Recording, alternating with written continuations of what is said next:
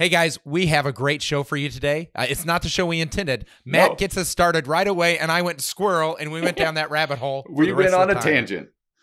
But that tangent is advocacy. That's the whole theme of the show. What does it mean to advocate for your kids? What does it mean to advocate with their faith formation, sacramental prep, and other things? What does it mean to advocate all the way up to Rome? So jump on in and enjoy the show.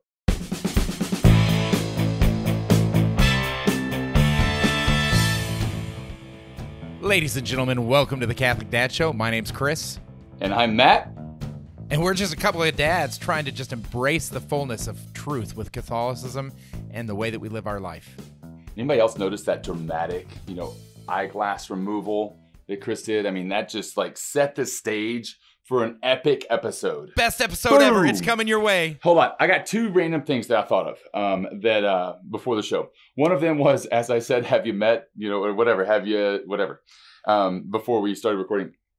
It reminded me of a moment that I had with my oldest son and his friends. So he was in town this past week for their Easter break. And they were going to go see the Dungeons and Dragons movie. And I was like, I want to see that. I'll go with you, And so I basically just crashed their party.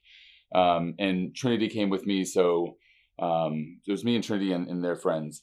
And then there were, a couple of cute. There was actually a single cute girl at the end of our row that was about the age of my College son age. and his friends. Yep. And I forget exactly what I did, but I texted the entire group. And I said, of the entire group of guys, and I said, hey guys, it's almost a crime for this cute girl to be sitting in this movie alone. And I just left it at that, and then one of them said, hey, Norman, and Norman's probably anyway, but it was, so in the text thread, I did, someone needs to be his wingman, and then later on it was, have you met Norman? Anyway, it was a funny moment for that group of friends that I haven't done. And I know that's one of those stories that's funny to me, not to anybody else. But it's having that kind of a relationship with your son, or when your kids, when they get older, when you can joke about stuff like that, it's just a lot of fun. So maybe that's in a different episode altogether where we would talk about how to play matchmaker with your kids. That seemed like you vetted that potential spouse very well. She's by herself, therefore she's eligible for you, son. I forgot what the other thing was, but if it comes up, I'll interrupt the show and share it. We're going to scoot way back. Today we're talking about how, so a lot of kids are preparing for sacraments, whether it be First Communion or First Reconciliation or Confirmation. And so we're going to talk about how do we as dads journey with our kids through that sacramental process, because it is the church's job to form for sacraments. Just to clarify, it's also your job as a dad to form for sacraments, but it can't be like the Catholic school, or it can't be like a homeschool community, or it can't be something like that. The church is the one that dispenses or makes available the sacrament. So there is something about partnering with the parish to make this a reality. I guess that's what I'm saying. You can't just say, we talk to Father. Yeah. So you said that the church has to be the one that does the formation for the sacraments? Or are you saying the church has to be the one who actually dispenses the sacrament? It's so dispenses, but it's also on the church to make sure that the person is ready for the sacraments. Gotcha. Yeah. So discernment, and I don't like dispensing. That sounds so, is that the correct term? Maybe dispose, but it's not I dispose in dirty diapers. You don't I don't know, when, in marriage, we say we confer the sacrament on each other. So confer the sacrament, is that right? I like that a lot better than sounds dispose a lot better than or dispense. Yeah. The sacrament needs to be, needs to happen within, a Catholic church, or, by, anyways, that's not even true either, because the sacrament. So here's the deal. My daughter is receiving confirmation this spring, and we will be on a trip during the time that our parish has the sacrament. So we had to get a letter from our pastor to be sent over to the parish that she'll be at, where the bishop will be, to have her sacrament of confirmation at a different parish. Correct. Thus, our pastor is the one still initiating the sacramental process by giving his authority or permission for one of his parishioners to receive the sacrament of confirmation at a different place. Is he given permission for that, or is he saying she's prepared for that? He's acknowledged, but so the So sacramental record. I'm like, and I know this is kind of nitpicky, but I'm really curious because I don't know. Like, I'm curious if your pastor has to give permission, or if the pastor that you're having it done at just wants confirmation that you have been prepared. Sorry, yeah, you just used the word confirmation. I know. He just wants to know that the child has been, the person has been prepared. So the pastor at the other parish needs to know that, because they're the ones confer, or that's the location, because the bishop will confer the sacrament, right? Correct. But at that it's very complicated now that we're going ahead and picking it up. But I am serious. I'm like, is it permission? Like, does her pastor have to give another pastor permission, for it to happen there? I don't think that's true. The duty and the right goes to the pastor. Like, it is not okay for you to drive back to your grandparents' house in a different state and be like, well, you're 15, so let's just get you the sacrament of confirmation. Unless you're a parishioner there as well, which again is another whole conversation, that it's the pastor, the person's pastor. This is kind of one of the cool things about a parish being a plot of land. Like, a parish is an area, and the person who is the priest or the pastor in that area has responsibility for the souls within that area. And so if you're going to send your soul into someone else's territory, you got to give them a heads up, which is the same reason why priests from another diocese coming into your diocese need permission from the bishop of said diocese to have to be able to publicly celebrate sacraments. The whole idea of when you take your soul into another diocese, you need to let that person know. It's like, every time I go into a new parish boundary, I need to, hey, pastor, I'm in your area. You're responsible for me now. Oh, wait, no, you're not responsible for me. My pastor back home is. But just so you know, I'm here in your area. I just thought that just visual of that is hilarious. But when it comes to sacramental life, I think that's an important thing. We had a situation when I worked at a diocese where we had to go back and fix a lot because someone came up from Mexico and claimed to be a bishop, and you could get the sacraments for your kids for just $15 a pop. Wow. It had to be in cash, and we had to track all these things down because those sacraments were illicit. Were not valid. Yes, correct. Yeah, and so there is something about that, and that's why there's sacramental records, and so there's this whole process to the sacramental life, because you can only receive certain sacraments once. Right? Yeah, I'm just curious about the whole permission thing, because I don't know, I still don't know, like, if that's interesting, because was it the same bishop?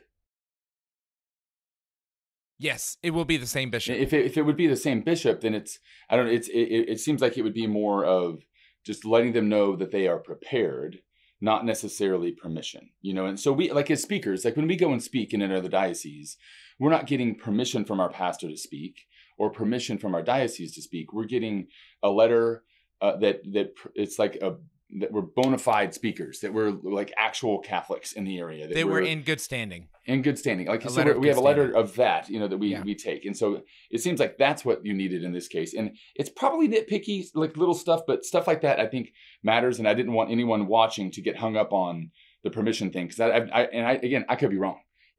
So wanted to put it out there. Here's the deal. You don't have to live in the parish boundary to be a parishioner. So if you are finding yourself hungry at the parish that you're currently at, and they're not meeting your needs, and you've advocated, right? First advocate. Talk to the pastor and say, hey, you know how every time my child makes a noise in mass, you guys all give me dirty looks? I don't feel welcome here. Can this change, or should I look elsewhere for my Catholic needs to be met? And then if that doesn't work and you try and be a part of the solution, then go where you're fed. Go where you're fed at the nearby parish or whatever, and become a registered parishioner there, right? But the reason why I have this information in my head is I used to be the diocesan director, and we had a situation where there was a Catholic high school that was doing sacramental prep, but it was a Catholic high school that was not attached to any parishes, and they were doing sacramental prep for confirmation. Okay. And then the kids were just going back and saying, hey, I got prepared. And they had to go to canon law to determine that that was not okay, because it's the pastor's responsibility. What's that millstone quote that you like so much? What is better that a millstone be tied around your neck and you be thrown into the sea than to lead one of these little ones astray? Right. So Who's millstone if one of those little ones gets led astray? Who does that Yeah. millstone belong to? Yeah. It's not the school principal, right? At Yeah. an independent. Now at parish Catholic schools, you can do that because they're attached to the parish. But this Yeah. was an independent Catholic school, right?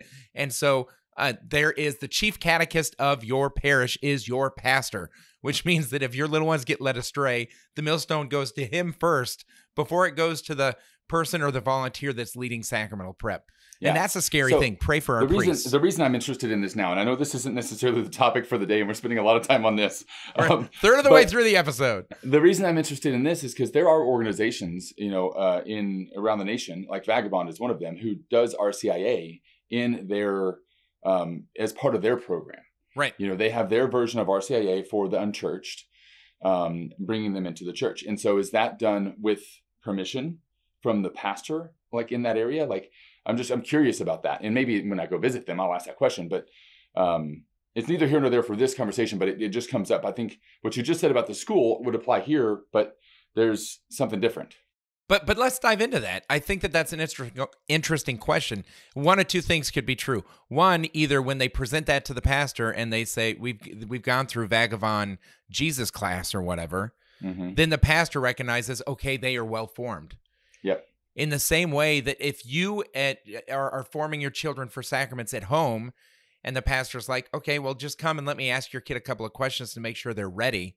Yep. That's great. And like you can absolutely homeschool sacramental prep so long as the pastor or someone who represents the pastor is able to validate that they're prepared for the sacrament. Being prepared for the sacrament doesn't mean you have to jump through all the hoops the parish has. Sure. It means you have to be prepared for the sacrament. Yeah. That's it, Yeah. So the students at that school could be prepared there, but it's not just an automatic boom. We get confirmed.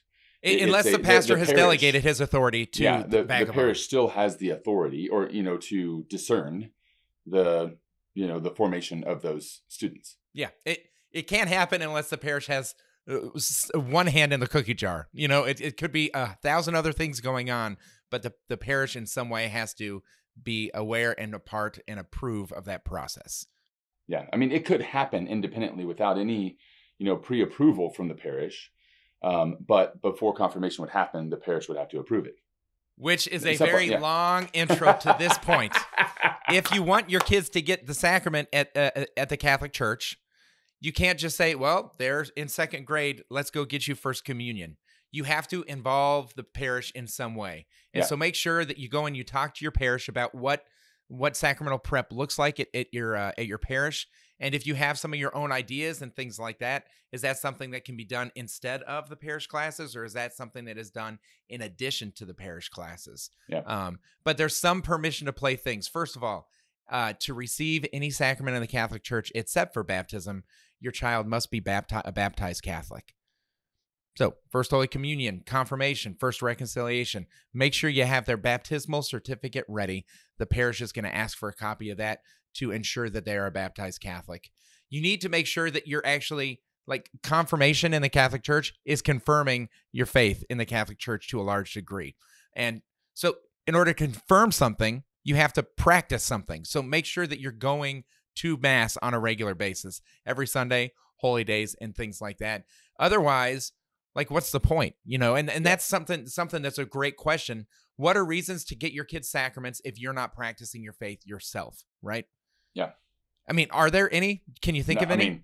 I mean, it's the same reason that, and this may not make a lot of sense, but the same reason that if I never went to college, but I want my kid to go to college, I want them to have a better life than I did. I want them to have a better spirituality than I did. Maybe I've given up on my spirituality, and I've, given up on God. I'm in a bad place, but I know He's real. I know He exists, and I want my kid to have that. So I would think maybe, but that wouldn't, that would be a very, very rare case. Yeah, but I mean, if your kid is going to play baseball, I never played baseball growing up, right? Yeah, I would probably throw the ball in the front yard with them and help them practice that, even though you're never going to take the field. And so there is something about us practicing, but maybe you have an awesome godparent that lives nearby and they're coming by and picking them up every Sunday for Mass. I think that's a great. The other reasons I don't think are as strong. It's a cultural thing. Well, your dad was receive First Holy Communion, so you're going to receive First Holy Communion, so that when Grandma comes in town twice a year, we can all go to Mass and receive Holy Communion, or whatever. We can look like a good, Catholic family to make Grandma happy. Right. But at the end of time, the graces that are made available to us and our children in the sacramental life, if we're not good stewards of those graces, we have to be held account for that reality, right? Yeah. And so to a degree, it's almost like, well, if the only thing my kid's ever going to do is crash a car because I never taught him how to drive, maybe it's best not to get him his driver's license whatsoever, Well, so now you're getting into a whole different thing, and you and I have had debates about this, and I've had debates about this with other people, is like, even like with regards to the sacraments, but especially the sacrament of confirmation, if they're not going to practice their faith after receiving the sacrament, should they get the sacrament? And I've had this, we've had this debate, and I don't even remember what side I land on anymore, but some people say no, they absolutely need to get confirmed so that they have the opportunity to receive the fullness of the grace that God has in store for them. Right. Other people say no, they shouldn't, because they're blocking themselves from it anyway. They're not even they're not disposed to receive that grace. And it cheapens the sacrament so that they're receiving something that doesn't even mean anything to them. So then later on, whatever, but I probably fall into the camp of let them get confirmed. I do. Once you start the sacraments of initiation, you need to finish them regardless. You've already committed to having them initiated in the church by having them baptized. You need to finish it. 100%. And if you haven't gotten them baptized, that's a whole different thing. I mean, you're not going to get them confirmed if they haven't been baptized.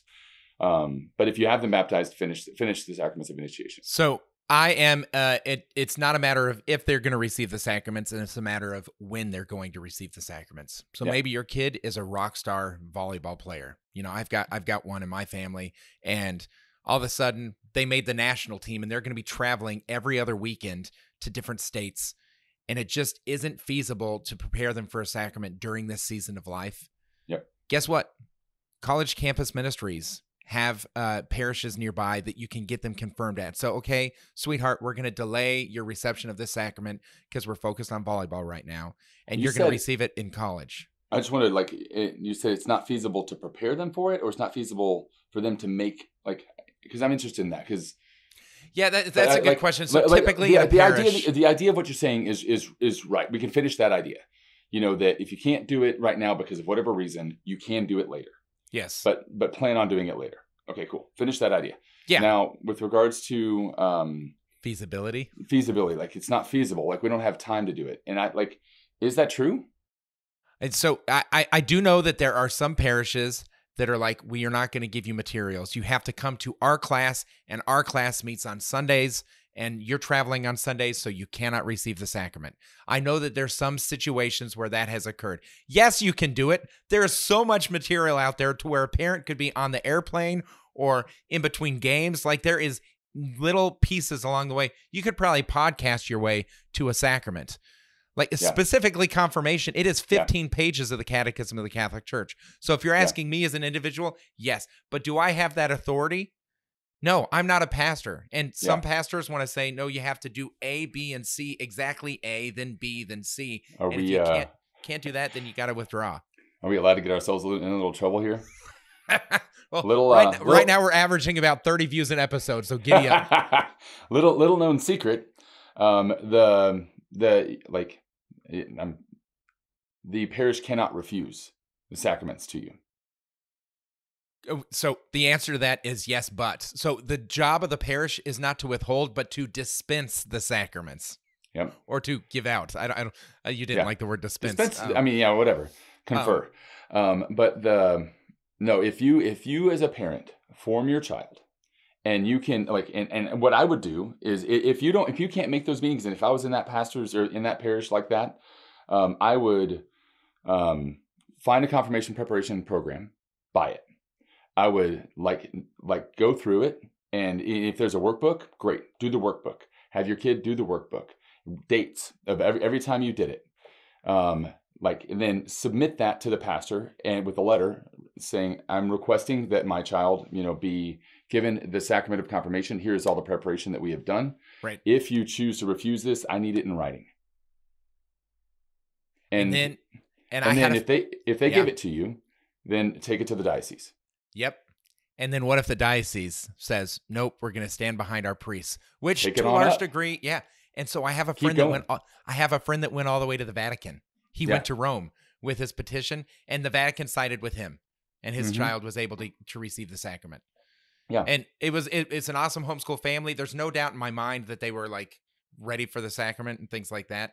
But there is something about like some people could do that and say, hey, kid, we just didn't want to force you to go to those classes, so we're just going to sign off on it. I have seen plagiarized saints' essays. I've seen all sorts of like, yeah, all sorts of stuff that it's just like, if you're going to lie, don't lie for a sacrament. Like this doesn't make sense, you know? And so I can understand why some pastors and leaders would be gun shy about that. But this is where accompanying and being accompanied with, that's a relationship with the parish. And I think relational, like having a relationship with your pastor and everything like that is going to get like beyond all of this, you know. And the one thing that I don't like, which happens sometimes, you know, is the blanket rule that everyone has to apply to, and there's no exceptions. You know, the thing is like that's what discernment is, you know. And even in the RCIA process, there are 2 points of discernment, you know, that the church is supposed to do. The church doesn't do it in most cases. They just, well, you did all the steps in the first one, boom, you move to the next one, you know, and that's not like discernment, you know, but it's easier just to have a blanket, you didn't check the boxes. No, you can't move forward. And it's like, well, what if there are extenuating circumstances? Can we have a conversation? Nope, you didn't check the boxes. Right. And I that stuff bugs the crap out of me. I cannot stand it. Yeah. Because it's not relational. It's not human. But it's a lot easier to scale. And so there is some of those. And okay, so let's take a big step back. First of all, before you write the bishop on your pastor, have them to dinner or buy them a beer. Like that's it. Yes, like you have to be able to journey with your pastor as well and be known. You should be helping prepare your kids for sacraments either way. Yeah. And I think we're gonna have to make that a different episode because we are knee deep in these details junk. And all this stuff. But there is a level of advocacy at the parish that's needed, right? Yeah. Yeah. And that's an important piece. But the other thing, and I think this is colossal, is like it is not meant to be hostile, right? And so how can we work together? And sometimes working together means advocating for a higher level because a lot of sacramental prep is done to the lowest common denominator. Yeah. My 3-year-old knows how to say the Hail Mary. Yeah. But my second grader had to learn that. I know because it was one of the pieces in the book that we had to go through. Yeah. And it blew my mind. I'm like, he's known it for more than half his life at this point. It's like, no, you need to teach your kids the Hail Mary. And there were kids in that class, just one, who didn't know the Hail Mary. Yeah. It's just like, okay, so let's walk through this. And that's okay. But if the whole class is built around the lowest common denominator, I can appreciate the parents who are like, I don't want my kids to sit there and do things they learned when they were 4 years old because they've been next to me every time I've gone to mass, you know? So that's a good tension to note. For those of us, you know, in ministry, those of us who live the faith, I don't want to say differently, but more fully, you know, at home, it is real frustrating, you know, to go to some of these classes because it's like, it's not for us. The class is not for us, but we're required to be there. Yes and no. I mean, the only pushback I would give as someone who has led many of those classes, kids like yours who are well-formed and take the domestic church element seriously, coming from dynamic, active Catholic families who are really striving to build disciples, it is so helpful to have someone in small group when they're discussing confirmation or someone who's journeying towards the sacrament to be like, yeah, we go to mass like every Sunday and we're on board. Like they are kids that are on mission.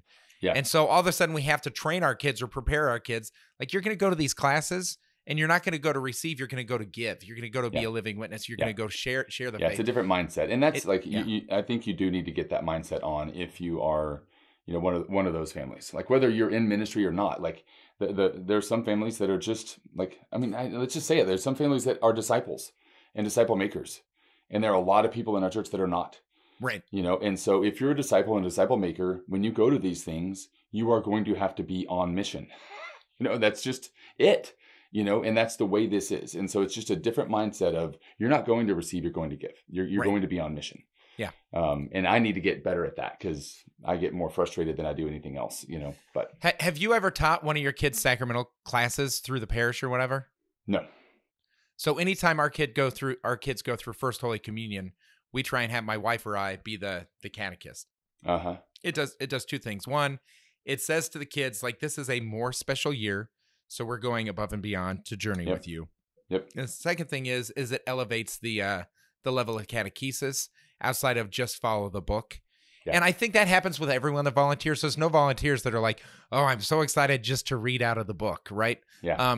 But there are some that feel inadequate or haven't pivoted or kind of innovated in those ways as much before. So I know that a lot of people that come from families like yours might be more better equipped to be able to innovate and add a little flair. And we want our children to have that little extra experience. So, so that's what I would encourage is if you can't, consider partnering with the parish first instead of withdrawing from the parish, because they need not just the pastor or the DRE, but like the other students that would be your son or daughter's classmates. They need you to share that gift as well. Yep. Yeah, I like it.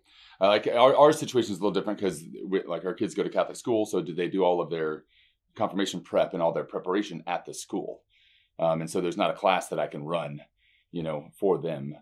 But I just definitely think that me offering to help would be a good thing and a good sign, because even in some of those, there's some other times when there is an opportunity for someone else to get up there and speak than the person that's always up there speaking. Yeah. And so it'd be good to have a variety. So I think today's episode turned into advocacy. Yeah. If you need to advocate for your kids to receive sacramental preparation, sacramental formation, it's not a matter of if, but when they receive those sacraments. So advocate like crazy. If you need to advocate for your kid to sit next to a girl that's sitting by herself, then just go ahead and do that. I mean, it's just advocacy all around. You get some advocacy and you get some advocacy. You met Norman. Exactly. The most important thing is to partner with the parish before you really, even before you complain to a neighbor. I would really encourage you to talk to the pastor, because absolutely the pastor is hungry for those conversations. Vision at parishes, sometimes they get lonely. They feel like they're the only ones that care, and everyone else is just like, make sure that mass isn't more than 60 minutes long and we're happy. That's not the type of priesthood I don't think anyone wants to live out. He wants to raise the bar, and hearing people dreaming in that direction, I think would bless them. And the DREs hearing from a parent, I want my child to get confirmed. Our schedule is not great this year. What can we do to partner with you guys and hear my ideas? And exactly. That's that's a whole different thing rather than, I don't know, my kid has soccer. What are you going to do? Like, my kid has soccer. How are you going to fix it? That's a whole different, way to approach things. I had a mom call me. So I was at a parish for a number of years, and she called me and she said, okay, so these are the requirements. I said, yes. She's like, well, are these requirements required? I'm like, yes, that's why they're requirements, these things. What if my child can't make the retreat? I'm like, that's fine. They just have to make another retreat with a different parish that's confirmation focused. Oh, okay. Well, I'm wondering about this. I'm wondering about that. And I said, what it sounds to me like you're asking is, what's the least you can do for your child to receive this sacrament? And she said, no, I'm not asking that. But it might be helpful if you just shared that answer for me. Wow. And so I said, what you want to do is you want to sign your kid up for sacramental prep over at this parish over here. That's the path of least resistance. They interpret the diocesan requirements very differently than we interpret the diocesan requirements. And that might be your best bet. Thank you. Goodbye. And that was that. Wow. So in conclusion, don't be that parent. You want to dive in, lean in. Sacraments are efficacious. They are effective. They make an impact, which is why even if your kid might not practice the faith when they become an adult, you want them to have that sacramental grace so that it will support them in doing that. And I've seen multiple times when parents lean in, they learn things, because when I went through confirmation, like what the church taught or what my church taught is totally different. You know, and I mean different. You know, it's better now than what it was back then. Yeah. And I learned things, and I learned things about confirmation, what it is, about my faith. Parents tell me that all the time. It's like, wow, I'm so glad I went to that class because I didn't know this. You know, so that's it doesn't have to be just for them, and like, I don't know, it can be actually really good for you too. Amen. So, Amen. Well, great. Let's close with a prayer. Got it. Me or you? You, go for it. All right. Sorry. In the name of the Father, and the Son, and the Holy Spirit. Amen. Jesus, we love you, and we thank you so much for the gifts of the sacraments, the gift of the church. We also ask that you would bless those that journey with our children in formation and preparation for sacraments, especially for our pastors, but also for ourselves and our spouses. Lord, help us to rear these children in the faith that creates a sacramental worldview of missionary disciples that go and transform this world. For we know you desire nothing less. In your name we pray. Amen. Amen. Father, Son, Holy Spirit. Spirit. Amen. That is our show. Thank you for joining the Catholic Dad Show. God bless.